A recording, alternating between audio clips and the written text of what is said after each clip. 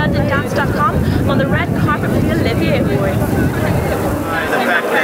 Absolutely, I actually trained as a dancer, yeah. I did my first job when I was 18. I was in the ensemble of a musical called Boogie Nights. I was in the original cast.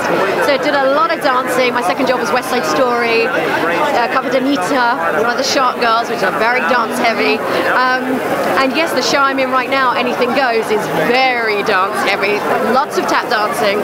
It's absolutely spectacular. What's your favourite style of dancing? Well, I mean, I do love the tap, although there aren't many shows out there where you get to use the tap. And so I was actually thrilled to be cast in Anything Goes because, you know, it was one of my favourite disciplines when I was younger. So yeah, I get to put my tap shoes back on every night, 8 shows a week, and I'm loving it.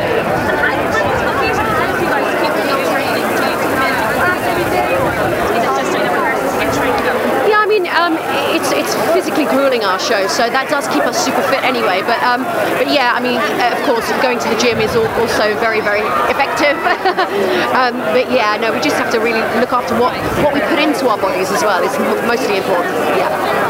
Thank you so much for Thank you. Thank you very much. Take care.